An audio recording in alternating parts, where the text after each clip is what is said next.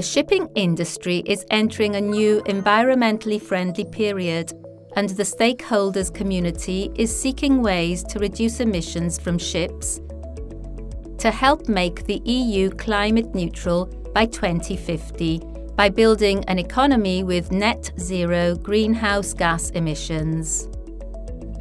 Apart from applying for the visiting vessels solutions like green fuels and scrubbers, ports add another solution: cold ironing, also commonly referred to as shoreside electricity or onshore power supply.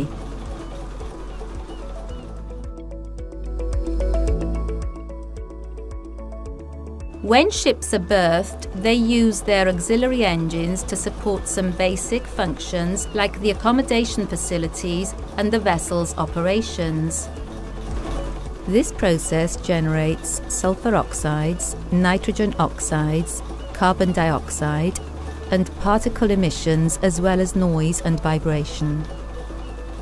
During cold ironing, the ship shuts down its diesel generators while berthed and plugs into an onshore power source, giving continuous electricity power to emergency equipment, refrigeration, cooling, heating, lighting, and other equipment.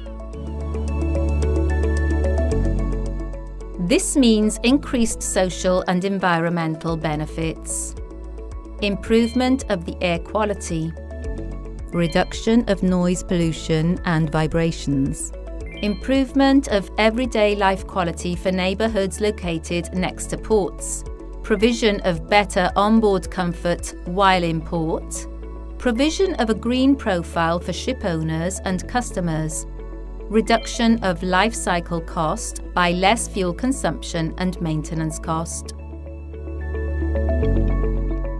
However, the deployment of onshore power supply facilities in ports to build a more competitive and sustainable TEN-T European maritime space means the design of a harmonised approach considering the legal, regulatory, financial and technical framework at the EU and Member States level.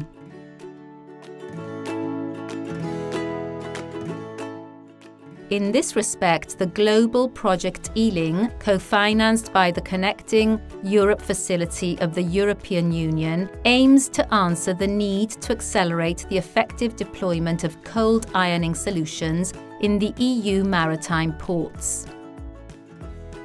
The EALING Global Project is built through different actions. EALING Studies Action 2020 to 2023, which implements the first phase of the global project. EALING Works Valenciaport 2020 to 2023, which prepares the electrical grid of the Port of Valencia for onshore power supply. Future EALING Works to carry out onshore power supply installations.